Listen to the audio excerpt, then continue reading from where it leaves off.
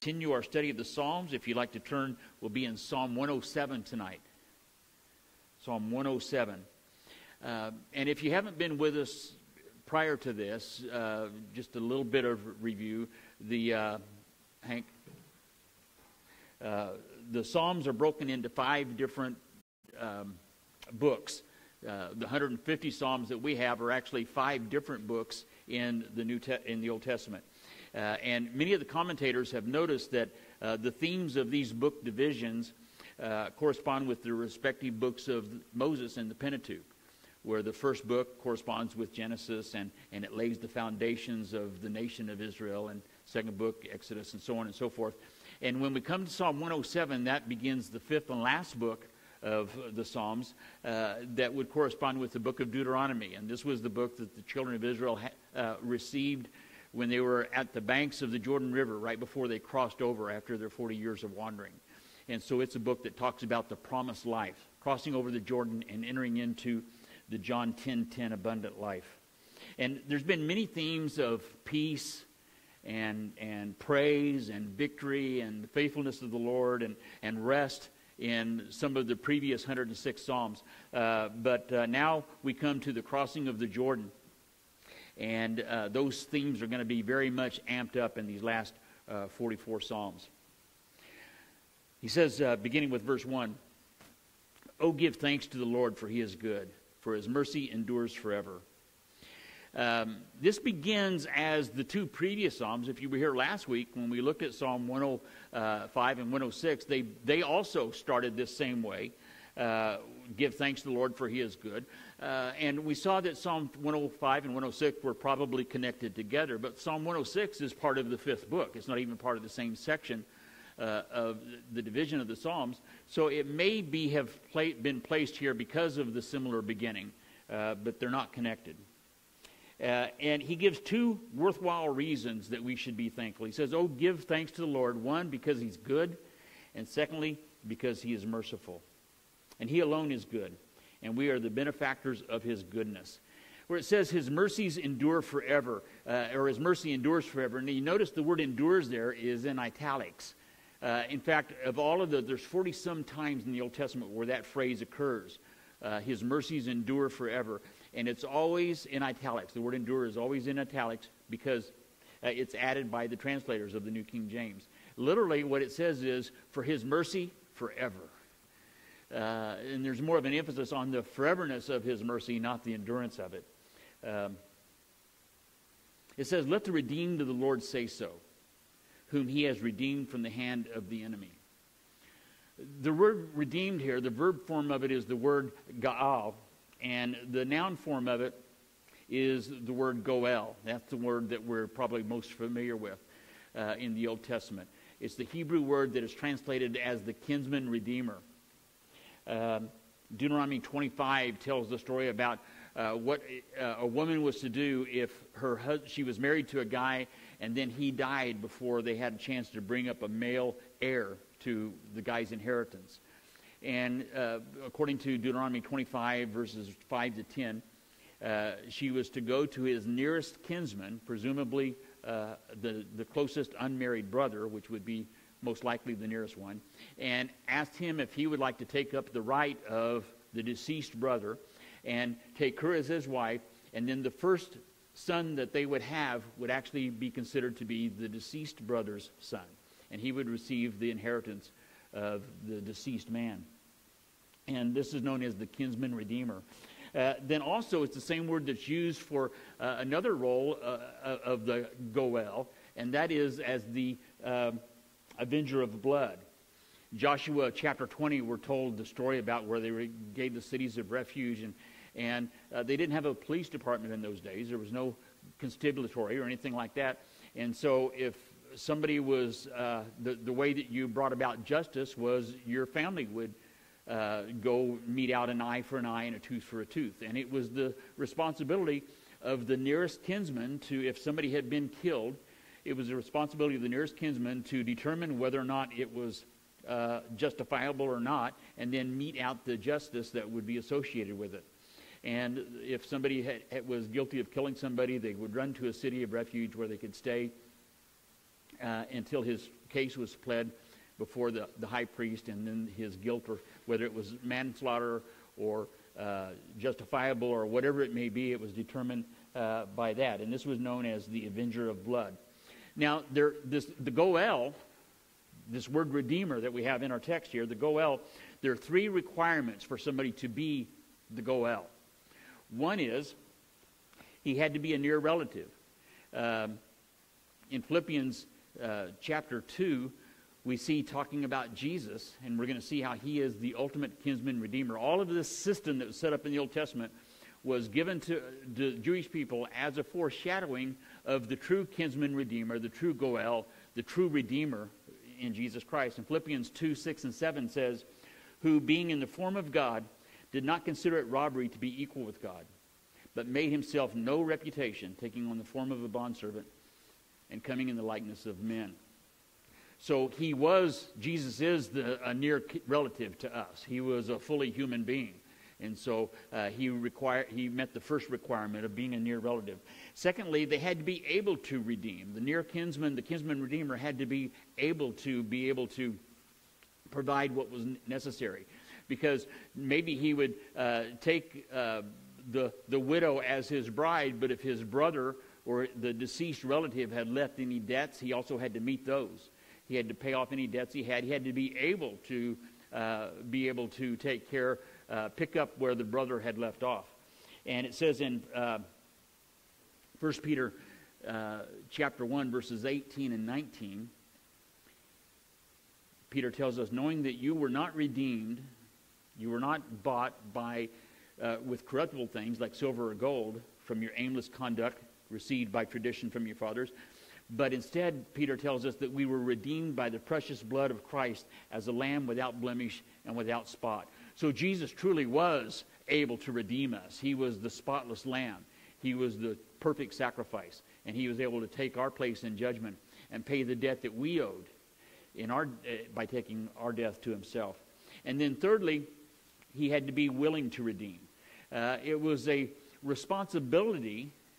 It was an obligation of the nearest kinsman to take this role, but he didn't have to. You know, this is most beautifully given to us in the book of Ruth, where we see that Boaz was Ruth's deceased husband's near kinsman, and he was willing to, but he wasn't the nearest kinsman. There was another guy that had to have first dibs on whether to take her as his wife, and he says, I cannot take her as wife. Maybe he didn't have the money to pay the debts, or for whatever reason, but Boaz was able to step in. And, of course, the last line of Ruth chapter 4 is that they lived happily ever after. So you got to be not only a near kinsman, you got to be able to do it, and then thirdly, you got to be willing to do it. As the writer of the Hebrews tells us in chapter 12, verse 2, looking unto Jesus, the author and finisher of our faith, who for the joy that was set before him endured the cross, despising the shame, and is set down at the right hand of the throne of God. So Jesus was not only our near kinsman, he was not only up to the task, but he was not only willing, he was more than willing. For the joy, which that's me and you, for the joy that was set before him, he endured the cross. So he truly is our Goel. Have you been redeemed? You know, the psalmist asks, he says, let the redeemed, or states that, let the redeemed of the Lord say so. Have you been redeemed? Then say so. It should be something that we should wear on our sleeves. We should wear on our lapels. It should be something that nobody should ever have to gather that we're Christians. It should be something that nobody would ever have to deduce by our actions that we're Christians. While I believe that we should act like Christians, but we should also be very willing to say so whenever the opportunity arises. And as he's talking about the people that were the redeemed of the Lord, he says they were gathered out of the lands from the east and from the west and from the north and from the south, and they wandered in the wilderness in a desolate way, and they found no city to dwell in. Now, most of the commentators believe this is a reference to the captivities of Israel. You know, it began with the Assyrian captivity in 721 BC when the northern kingdom of Israel was captured by the Assyrian nation under Sennacherib. And then when the Assyrians were taken over by the Babylonians, a little over a century later, the Babylonians captured the southern kingdom, and that began the captivity of the nation of Judah. And that captivity continued all the way up until the Persians took over the Babylonians. And then in 444 BC, Cyrus gave the decree for them to return to the city of Jerusalem and rebuild it. And most of the commentators think that this is a psalm commemorating those captivities, or that captivity. It was kind of like three that rolled into one of Israel, except for what he says in verse 3. You know, what we just read there in verse 3, gathered out of the lands from the east and from the west and from the north and the south. The Assyrians and the Babylonians and the Persians only had them captured in the east. But this indicates that they would be brought from the four corners of the earth from their captivity. And I wonder if this isn't a reference to maybe a forward thinking to the millennial kingdom. Or it could be just a matter of what we've seen previously with what we would call poetic hyperbole. You know, where many of the prophets oftentimes, like David says, that his bed swims in tears every night. Just using it in a poetic exaggeration in order to make the point. And maybe that's what's in mind here with this Psalm 107. And this apparent ambiguity as to the target of the psalm, or the subject of the psalm, may be for the purpose of its universal application. You know, it may be so that we too would identify with the Psalms, especially this one, because, you know, we've all been in a place where we've been lost. And that's a bad thing to be lost. I know guys never admit that, but we've all been lost before, and that's a bad thing. But the worse worser than being lost is being lost in the wilderness, you know, being lost in the desert. And this is what the psalmist is addressing. He says, hungry and thirsty, their soul fainted in them, and they cried out to the Lord in their trouble, and he delivered them out of their distresses. Hungry and thirsty, when their soul fainted within them, then they cried out to the Lord. You know, when all else had failed, then they cried out to the Lord. When there was nothing left to do but pray, then they prayed. But they cried out to the Lord in their trouble. They waited until the very last to cry out, but at least they did. At least they did cry out. And it says that he delivered them. And he led them forth by the right way, that they might go into a city for a dwelling place. Oh, that men would give thanks to the Lord for his goodness, for his wonderful works to the children of men. And this phrase, verse 9, oh, that the men would give thanks to the Lord for his goodness and his wonderful works to the children of men. This is also repeated in verses 15, 21, and 31. For he satisfies the longing soul, and he fills the hungry soul with goodness. You know, doing verse 8, where he says, oh, that men would give thanks to the Lord for his goodness and his wonderful works to the children of men. Doing verse 8 is the key to experiencing verse 9. You know, giving thanks to the Lord for his wonderful works is the key to understanding that he satisfies the longing soul. Those who sat in darkness in the valley of death, bound in affliction and irons. You know, those that are being held in spiritual prison, we might say. And it's the contrite ones. You know, there are many people held in a spiritual prison that are bound up with spiritual fetters. But it's the contrite ones, the ones that cry out to the Lord, are the ones that get blessed. He says in verse 11, because they rebelled against the words of God and despised the counsel of the Most High. You know, how much pain would we alleviate if we would only listen to him when he called out to us? You know, whenever we're walking into the wilderness and we're wandering around without the protections of the city, the city walls that would give strength and support and security, and we're out in the wilderness without that. And God calls us to come back into the city of God. And if only we would listen to him, what pain we would escape. Therefore, he brought down their heart with labor. And they fell down, and there was none to help. And they cried out to the Lord in their trouble, and he saved them out of their distresses. You know, finally, when they had come to the very end of themselves and they cried out, then the Lord delivered them. And so often that's our case. You know, you've heard the old cliche that sometimes when you're flat on your back, there's no place else to look but up. And we wait until we get to that position, until we cry out to him. He brought them out of darkness and the shadow of death, and he broke their chains in pieces. Now, I don't know if it's a gender thing or what, but I don't really dig manuals. You know what I mean? I mean, I'll get a new tool or a new toy or something like that, and I ain't care nothing about, part C connects into tab A or anything like that. I just break it out of the box, plug it in, flip it on, and see how it goes. I'm just not a manual kind of guy. I have a hard time following that sort of thing. But then, I do that. I rip it out of the box, plug it in, flip on the switch, and then once the smoke clears, then maybe I'll break out the manual. Then I might inquire of the instructions. And God will often allow us to exhaust our resources.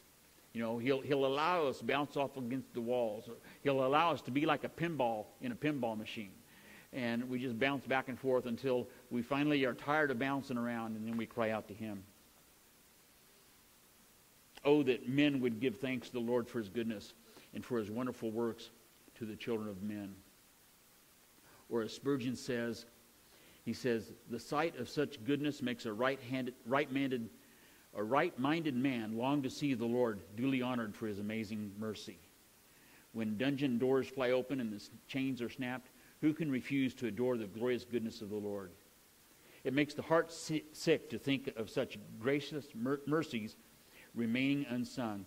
We cannot but plead with men to remember their obligations and extol the Lord their God. He says, so, oh, that men would give thanks to the Lord for his wonderful works, for he has broken the gates of bronze and cut the bars of iron in two. Fools, because of their transgression and because of their iniquities were afflicted, and their soul abhorred all manner of food. Pastor Chuck Smith thought this was talking about vegetarians. Maybe, I don't know. They drew near the gates of death. Then they cried out to the Lord in their trouble, and he saved them out of their distresses. I don't know if that encourages you, but that really encourages me, because he says that God even saves the fools. And that's quite an encouragement. Thank you, Jesus. I'm really glad for that one. But in the Bible, when it talks about fools, the Bible doesn't talk about fools in the same way that we think of fools. When the Old Testament speaks of a fool, it's talking about the person that closes their ears to God. It's the fool that says in his heart there is no God. And that's what the Bible is talking about. It's those that rebel against him, that reject him. But in his mercy and in his goodness, even fools, because of their transgression and because of their iniquities, were afflicted, and they abhorred all kinds of good food, all kinds of red meat. They drew near the gates of death, but then they cried out to the Lord, and he delivered them. And he sent his word and healed them and delivered them from their destructions. Do you believe this? I mean, do you think that this is true? That the Lord is faithful when we are wandering around in the wilderness and we've gone our own way, and he's called to us and we don't want to hear it. We're not concerned with his word at the time. We just want to go out and do our own thing. And finally, when we exhaust all of our resources, when we find ourselves flat on our back, and we look up and we cry out to him, and he's faithful to deliver us. Do you really believe that? Of course you do. I mean, we wouldn't be here on a Wednesday night if we didn't. But it seems to me, it just seems like it would be more logical that if we really did, we would be more diligent about hiding it in our hearts. He says, then he sent his word and he healed them. How does a young man cleanse his way? When we get to Psalm 119, we'll find out. It's by hiding his word in our hearts. And I think if we really, really, truly believe this in our hearts, not just simply in our heads, we'd be more diligent about that. Oh, that men would give thanks to the Lord for his goodness and for his wonderful works to the children of men. Let them sacrifice the sacrifices of thanksgiving and declare his works with rejoicing. Now, people say that we don't do sacrifices today because we're in the New Testament era.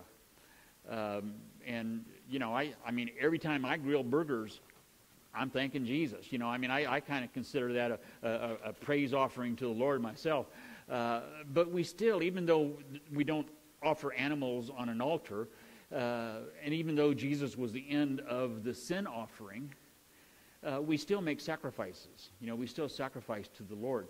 And he says here that let them sacrifice the sacrifices of thanksgiving. That's a good one. That's a good sacrifice to give to the Lord, a sacrifice of thanksgiving. Hebrews 13 and 15 says, therefore by him let us continually offer the sacrifice of praise to God. That is the fruit of our lips, giving thanks to his name. That's a good sacrifice for Christians to remember. Then he goes through a little shift here in verse 23, a little shift of subject matter anyway, even though the context is still the same. Those who go down to the sea in ships, who do business on great waters, they see the works of the Lord and his wonders in the deep. Now, the Israelites, as we've seen many times before, the Israelites were landlubbers. When God made the covenant with Abraham, he didn't promise him the oceans. He gave him the land. And they're people of the land.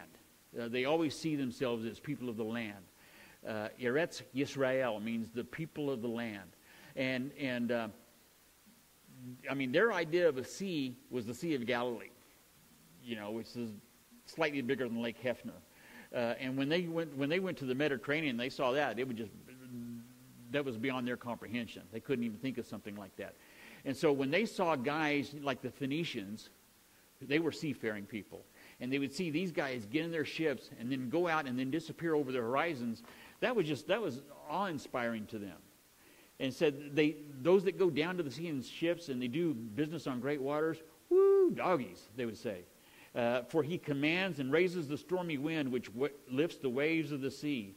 They mount up to the heavens and they go down to the depths. Why would anybody get out in a perfectly good boat and go out in the middle of this body of water where a storm could arise at any time? They had seen the storms on the Sea of Galilee, and those are bad enough. But to get out in the middle of the Mediterranean, and the way he describes it, he says, the Lord lifts the waves up in the sea, and then they mount up to the heavens, and then they go down to the depths. And you can just picture them thinking of the ship going up on this 20-foot wake and then going down into this bottomless valley of water below as the wave would subside. They mount up to the heavens and they go down into the depths. Their soul melts because of trouble. They reel to and fro, pretty green as they do so too, and they stagger like a drunken man, and they're at their wits' end. Then they cry out to the Lord in their trouble.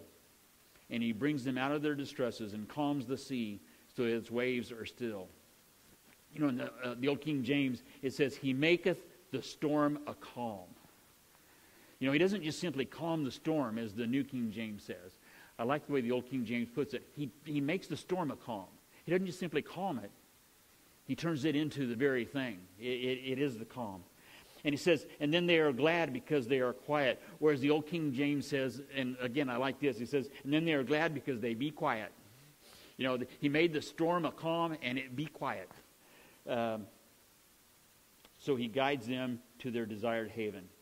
If the Bible guys were writing today, they looked at the ships going out in the ocean in those days. 4,000 years ago, they would look at it and they go, man, God's creation is so awesome. What he does with the waves, how he, can bring a storm up and he can, toss that big boat to and fro without any kind of, the rudder isn't even in the water anymore. They have no control. The sails have blown away. And yet it's all in the sovereign control of God's hands. And when he decrees that storm becomes calm and the people are delivered, and they were just blown away at the magnitude of God. If the Bible guys that were writing the Bible back then were alive today, what would they do with things like supernovas and black holes and quantum physics and DNA, the understanding of those sort of things? They would be just literally blown. I mean, the awe that they expressed of God's creation back then, when all they could see was what they could see with the naked eye, what would it be like today if they could see it? I mean, the so-called simple cell, which I remember from my biology class many years ago, the so-called simple cell ain't. There's nothing simple about it. And, I mean, it really is a befuddlement to me to think that the more man learns about the awesomeness of God's creation, the less in awe they are of him.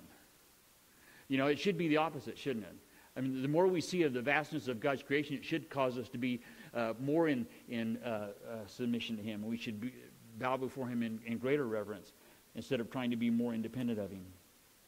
Oh, that man would give thanks to the Lord for His goodness and for His wonderful works to the children of men. You know, the way this works and the way the psalmist is expressing it is, you know, somebody is just going through life like me. And I get caught up in my things and my fancies and my distractions. And it's not bad stuff. I don't go out and do bad stuff. I just go out and do my stuff. And I could be busy, doing all this. And then God is kind of there, and He's been tapping on my door, and He's been trying to whisper in my ear. He's been trying to get my attention. But I'm too distracted. I'm too busy. And He goes, I haven't heard from Ken a while. I know what I'll do. And He just knocks my legs out from under me. And He brings me to that place where I have to cry out to Him. I didn't hear the still small voice, so He brings the storm. He brings whatever is necessary to bring me back to that place of reverence. He says, let them exalt Him in the assembly of the people and praise Him in the company of the elders, and the water springs into dry ground, a fruitful land into barrenness, for the wickedness of those who dwell in it. He turns the wilderness into pools of water. He can take a big lake and dry it up, or He can take a desert and make it an ocean. Dry land into water springs. He makes the hungry dwell, that He may establish the city for a dwelling place. He sows fields and plants vineyards, that they may yield a fruitful harvest. He also blesses them, and they multiply greatly. And He does not let their cattle decrease. And when they are diminished and brought low through oppression or affliction and sorrow, He pours contempt on princes and causes them to wander in the wilderness where there is no way. And then He sets the poor on high, far from affliction, and makes their families like a flock. The righteous see it and rejoice, and the iniquity stops its mouth. Whoever is wise will observe these things, and they will understand the loving kindness of the Lord. The wise will respond to the workings of God in their life. The wise will be sensitive to when God uses the measures that are at His disposal to bring us into alignment with Him. The wise will do it, the fools won't. The fools will end up saying, well, if God is such a good God, then why do these things happen to me? Psalm 108 forms a medley. And verses 1 to 5, it's a medley of some earlier Psalms. Verses 1 to 5 correspond with Psalm 57, 7 to 11. And then verses 6 to 13 correspond with Psalm 60, verses 5 to 12. And we could ask ourselves, they're word for word from these two Psalms. So he just took some from Psalm 57 and some from Psalm 60, put them together and made Psalm 107 or 108. And, writing materials back in those days was rare. It was expensive. It was difficult. It took work to be able to write something. And we could ask ourselves, why would the Holy Spirit go through all of the work to try to duplicate what had already been done? Why didn't He just make a little postscript and say, go back and read Psalm 57 and Psalm 60? Why would He go through all the trouble to cause it to all be written once again as though it was original for the first time? He doesn't even tell us it's a rerun. Spurgeon, I think, gives us a little insight here, where he says, the Holy Spirit is not so short of expressions that He needs to repeat Himself, and the repetition cannot be meant merely to fill the book. There must be some intention in the arrangement of the two former divine utterances in a new connection. Whether we can discover that intent is another matter. It is at least ours to endeavor to do so, and we may expect divine assistance therein. And so as Psalm 57 and 60 are, this is a Psalm of David, and it's just titled a song. It says, "O my God, my heart is steadfast. I will sing and give praise even with my glory. Awake, lute and harp. I will awaken the dawn. I will praise you, O Lord, among the peoples, and I will sing praises to you among the nations." David was arguably the greatest poet of all time. His works have endured the centuries. He was long before Homer and Cicero. He was way before Shakespeare and Keats and Eliot and all the other poets. And his works have endured. In fact, they have grown in appreciation, and they have stirred more souls. They have encouraged more people and convicted more people than any previous writings. And yet David played a one-string banjo, or lute, as the case may be. He was pretty singular in his endeavors, and that was to praise Jesus, to praise the Lord.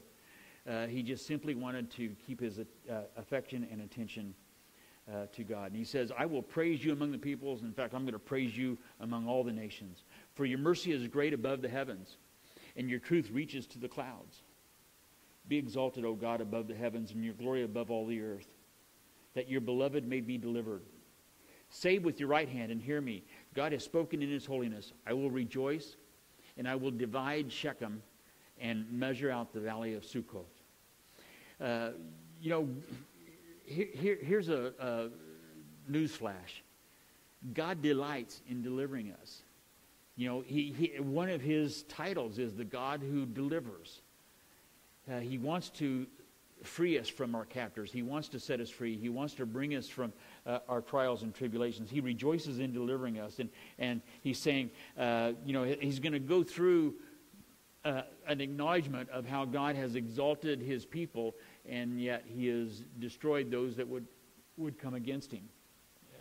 Gilead is mine. Manasseh is mine. Ephraim is also the helmet for my head. Judah is my lawgiver.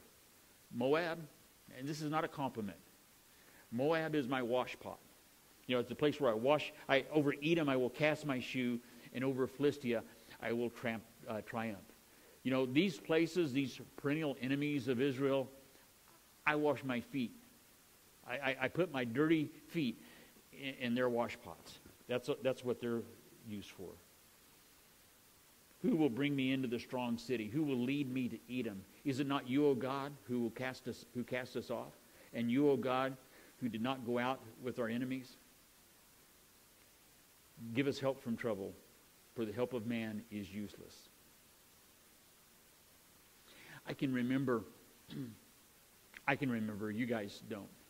You're too young. But I can remember back with the whole Y2K scare. And in December of 1999, people were going frantic. There were some people making a lot of money selling canned beans and underground shelters and books. I mean, there were a lot of people that were really prospering during that time, but many other people were freaking out, and they were wondering what's going to happen. It was viewed to be the end of the world as we knew it.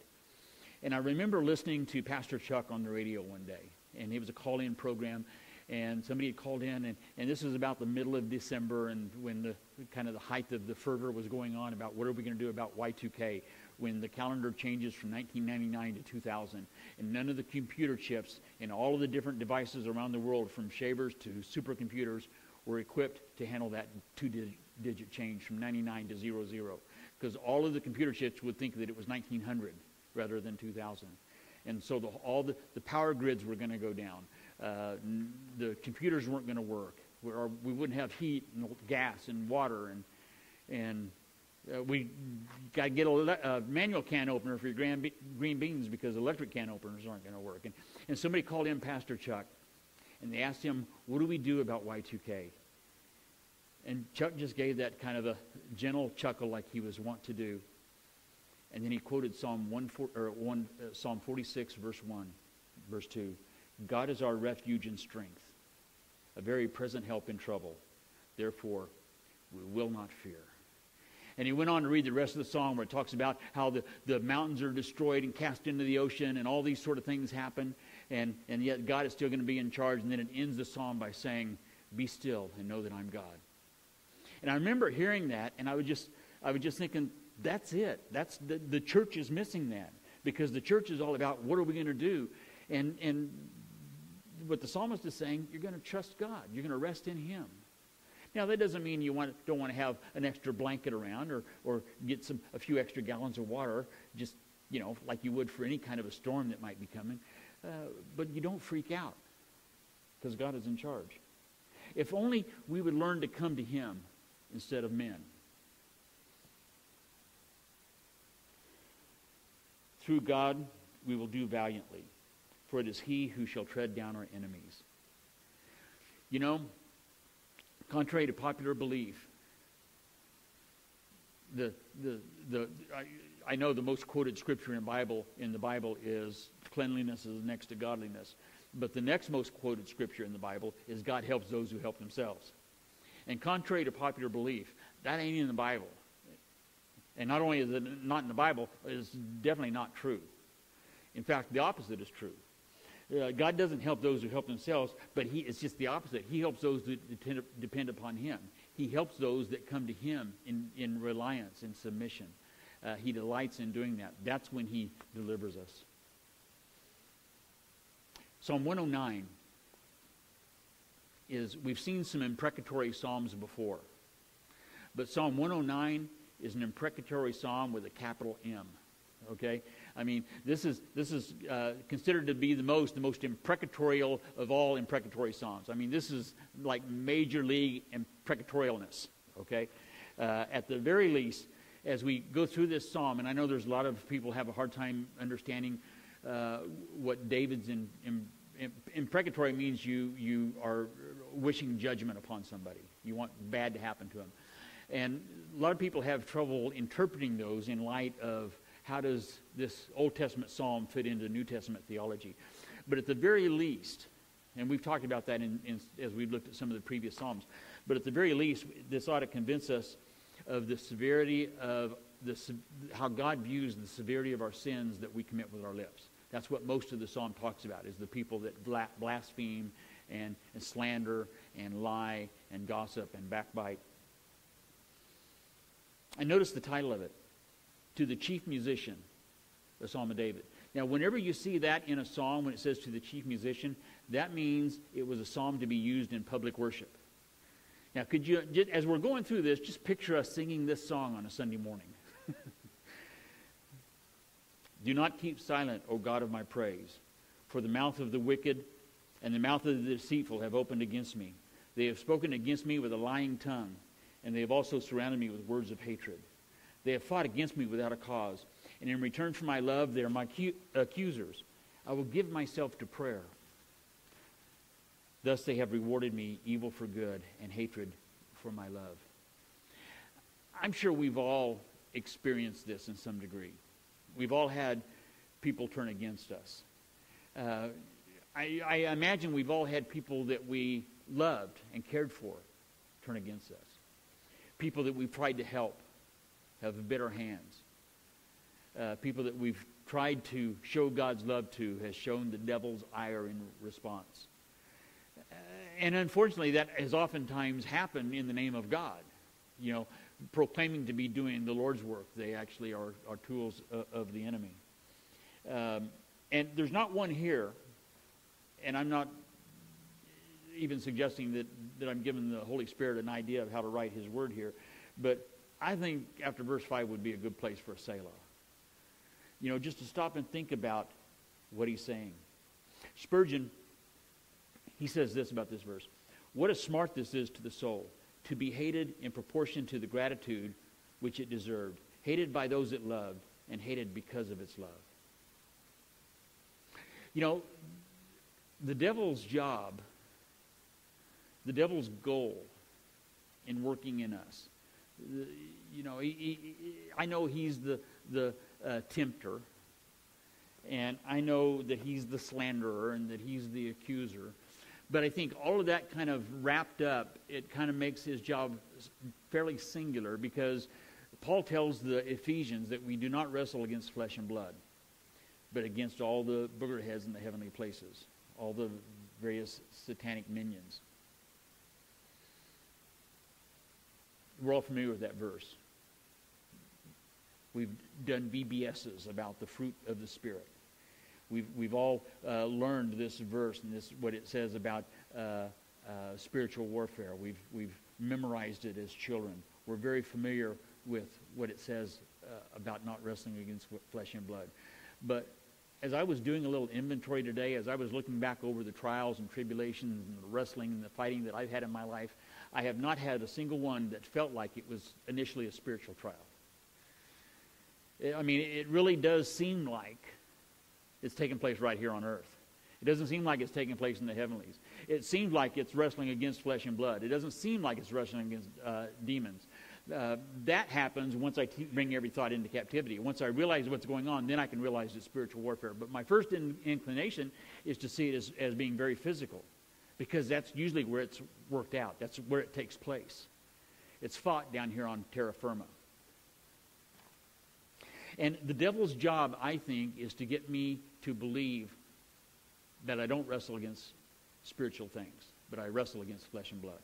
And if he can get me to do that, if he can get me to think that this battle is truly physical, that this person that's blaspheming me or slandering me or spreading bad things about me or doing any kind of things like that verbally, that's really the source of it, that's really the substance of the issue. If he can get me to think of that person rather than think of the spiritual evil behind it, then he's won. And he says that these guys that have done that have rewarded have rewarded me with evil for good and my hatred with my love. He says, set a wicked man over him, verse 6, and let an accuser stand at his right hand. The word accuser here is the word Satan in the original language, and that's why if you got the old King James, they actually put the word Satan in here. They said, put Satan at his right hand. Let Satan be the one that stands beside him. I mean, if he's going to act like the devil, then let the devil be his advocate. Let the devil be his right hand. And I'm not sure that the King James is that far off. You know, the word Satan is the Hebrew word for accuser, but that is where the devil got his name. And Spurgeon, again, if I can quote him again, he says, the curse is an awful one, but it is most natural that it should come to pass. Those who serve Satan may expect to have his company, his assistance, his temptations, and at last, his doom. And then as David continues here, he says, and when he's judged, let him be found guilty. And let his prayer become sin. Let his days be few, and let another take his office. Let his children be fatherless, and his wife a widow. In other words, let the guy die real quick. Let his children continually be vagabonds and beg. Let them seek their bread also from their desolate places. Now, a lot of times we can read these kind of Psalms and we go, man, that sounds sort of heartless. I mean, I understand you wishing that the guy could be taken out. Stop him, Lord, from doing his evil stuff. But why do their children have to suffer? And one of the big complaints against the Lord is when he sent the Israelites into the land of Canaan. He says, I want you to wipe them all out. Wipe out their families, wipe out the kids, their dogs, their cats, their goldfish. I don't want any of them to live. And we think, what's up with that, God? But then, how many tears were shed when, remember Agag, when Saul was supposed to do that with Agag and he didn't? And then Samuel comes in and he said, what's this bleating of goats? And then he said, who's this over here? And Saul said, well, that's the King Agag. I saved him as a prize. And he says, God would desire obedience rather than sacrifice. And he goes over and picks up Saul's sword and he goes over to Agag and just one swoop wipes off his head. And I remember reading that when I was a kid, and I was like, you go, Sammy. Ooh, that's a good story. Didn't cry for Agag's kids then.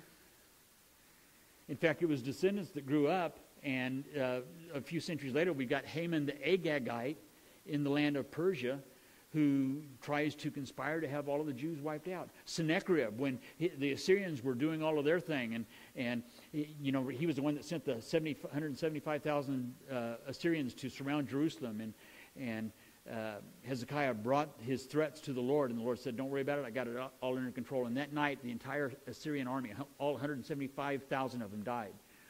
And Sennacherib went back to his headquarters with his tail between his legs, and his own people executed him. Assassinated him. Nobody cried for Sennacherib's kids then. They weren't worried about him being orphans, or Herod the Great when he slaughtered all the babies and did all those things to try to stop the bloodline from happening.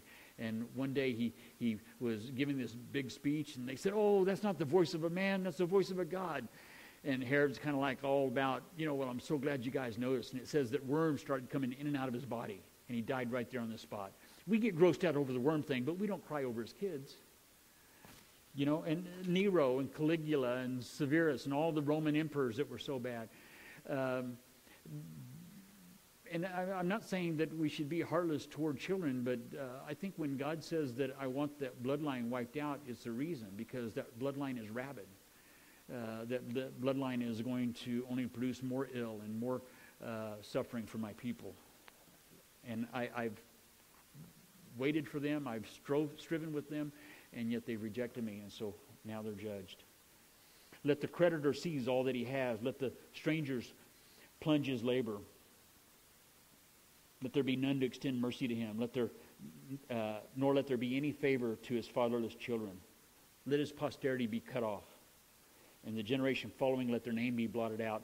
Let the iniquity of his fathers be remembered before the Lord. And let not the sin of his mother be blotted out. You know, he's just and your mama too. You know, I mean, it's just kind of like just let them continually be before the Lord, that he may cut off the memory of them from the earth. But he did not remember to show mercy, meaning the guy that was doing all this, but persecuted the poor and the needy man, that he might even slay the broken in heart. You know, mercy begets mercy, and evil begets evil. And so, as he loved cursing, so let it come to him. You know, not talking about swearing, not talking about using four-letter words, but cursing, like uttering curses upon people. So let those curses fall back on him. As he did not delight in blessing, let it be far from him. As he clothed himself with cursing as with his garment, so let it enter his body like water, and like oil to his bones. Let it be to him like a garment which covers him, and for a belt which he girds himself continually. You know, there is in the law what's called lex talionis. And it's from the Latin, and it means, basically, it's let the punishment be equal to the crime. You know, it's not the Muslim thing about if somebody gets caught stealing, then you cut off their right hand. And if they get caught again, you cut off their left hand. You know, it's not that kind of, but the punishment should be equal to the crime. And the Romans didn't invent that. I mean, this was in the law, you know, eye for an eye and tooth for a tooth kind of deal. Let this be the Lord's reward to my accusers and those who speak evil against my person. Now, we can see this as David being a little vengeful of himself, except that back in verse 8 where he says, let another man take his office. You know, when this guy that's doing that, don't let him continue in that place. In fact, cut off his posterity and everything. Peter quotes that verse in Acts chapter 1, verse 20, and applies it to Judas. And he says that as David prophesied in the Psalms, let another take his office.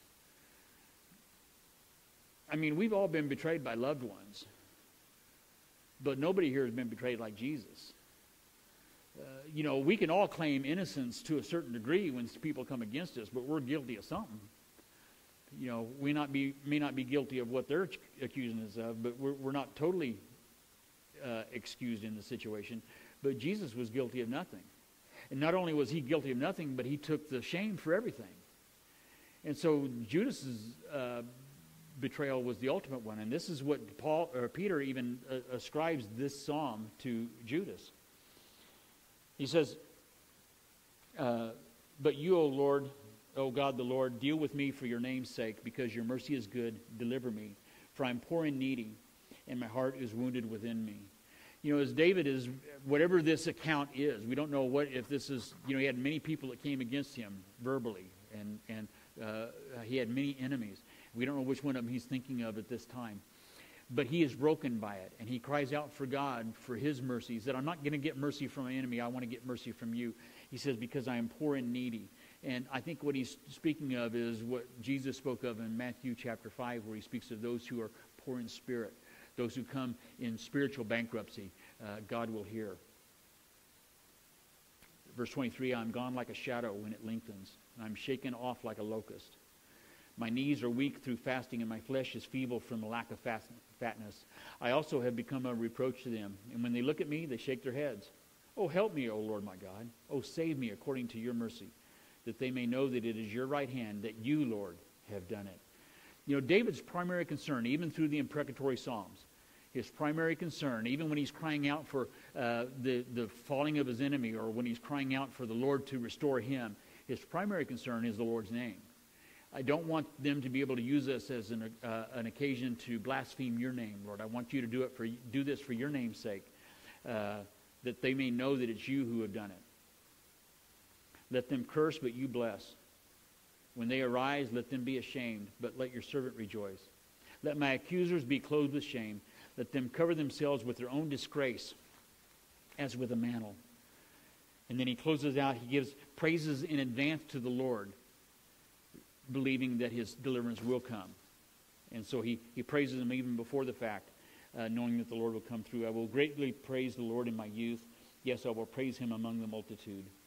For he shall stand at the right hand of the poor, to save him from those who condemn him. Let's pray. Father, as we come before you tonight, and we many of us can identify with the words of these three diverse psalms in some way or another. Many of us have had people who we care deeply for and who thought were our brother or our sister have turned against us. Many of us have found ourselves wandering around in the wilderness and looking for some place of security, only to find arid places as we wander away from your peace and your security. Lord, many of us have found ourselves in that place of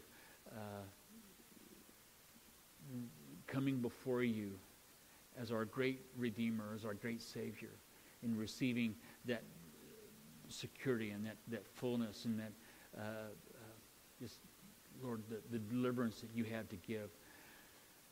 We thank you for these words. Lord, we thank you for your faithfulness. We thank you that your word endures, that it is true forevermore. We thank you for your mercy, Lord, and how David cried out for it, and how much we too cry for your mercy, that your grace and love would be abundant, that everyone would see it and know that it was your hand that provided it. All this we ask, Lord, as we pray in Jesus' name. Amen.